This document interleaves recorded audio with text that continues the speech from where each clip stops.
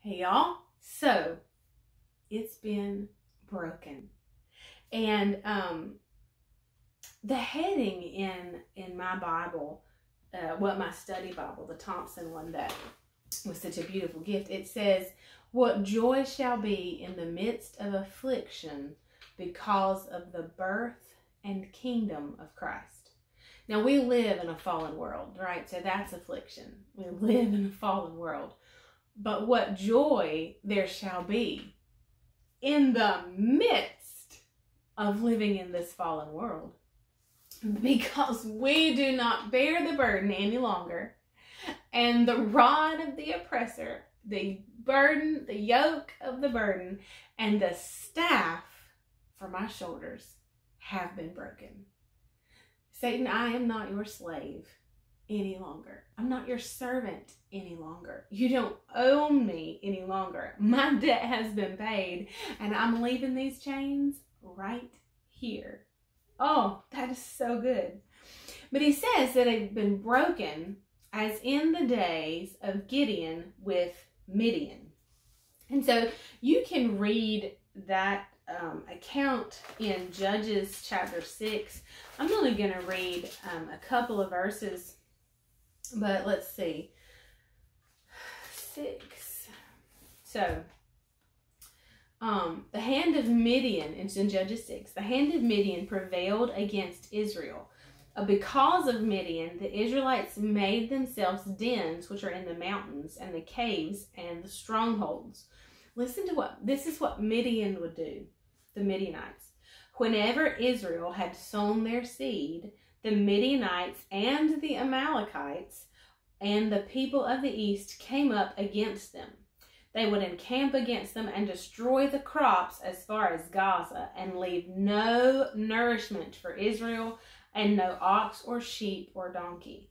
For they came up with their cattle and their tents, and they came like locusts in a multitude. For both they and their camels could not be counted. So they wasted the land as they entered it. And Israel was greatly impoverished because of the Midianites, and the Israelites cried to the Lord. They were absolutely at the mercy, which the Midianites had none, the Midianites and the Amalekites. And so when Israel would sow their seed, the enemy would come in and wipe it out, utter destruction. I think it's interesting wording that they said they came in like locusts, which, locusts are destructive, like a multitude. They and their camels could not be counted, so they wasted the land. I know the past couple of years have just been really, really hard. They've been tough.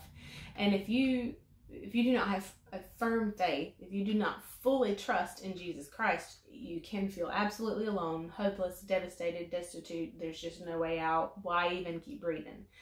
And I can see that similarity here, that there are a multitude, it's so many that can't be counted. Have you ever felt like there was just so much heavy that you just can't even count them all? And we talked about last Sunday that, impossible is impossible. It cannot be, if it's impossible, it cannot be more impossible than impossible. Impossible by definition is not possible. So if it's not possible, it can't be not possible and then something else be really not possible.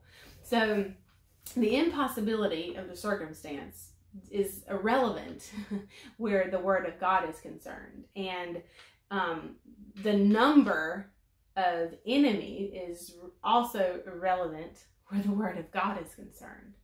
And so the Israelites hid themselves in caves. The Midianites destroyed the crops and the lands like locusts. They wasted the land as they entered into it. They just trampled over it all. They would leave no nourishment. So keywords in this one were impoverished, destroyed, wasted the land, and no nourishment. But we all know what happened. So Gideon takes the men, and the Lord dwindles down his numbers, and his numbers, and his numbers. So he's left with 300 men, right, to battle against an army that cannot be counted. And so the Lord tells them what to do. And Gideon heard them tell the dream. This is in Judges 7 and 19. So Gideon and the 100 men who were with him, he had divided them into three groups, came to the outskirts of the camp at the beginning of the middle watch. And when the guards had just been changed, and they blew the trumpets and smashed the pitchers that were in their hands. And the 3 companies blew the trumpets and shattered the pitchers, holding the torches in their left hands, and in their right hands the trumpets to blow, leaving no chance to use swords. I think that is absolutely huge. So these men, 300 men, go into battle against numerous, right? So many they cannot be numbered. And they have their trumpets in one hand and the torches in the other. So their hands are full and there's no way for them to use a sword. Now that's trust. That is trust. And the 3 companies blew the trumpets and shattered the pitchers, holding the torches in the air. And they cried, "The sword for the Lord and Gideon." They stood every man in his place round about the camp, and all the Midianite army ran. They cried out and fled. And when Gideon's men blew 300 trumpets, the Lord set every Midianite sword against his comrade and against all the army, and they fled. And they fled. And the men of Israel were called together out of Naphtali and Asher and all Manasseh, and they pursued Midian. So in the same way that the Lord broke the yoke of the burden and the rod and staff of the oppressors for Gideon over Midian, he has done the same for you and me. We'll pick up here tomorrow. I'll see you then. Bye, y'all.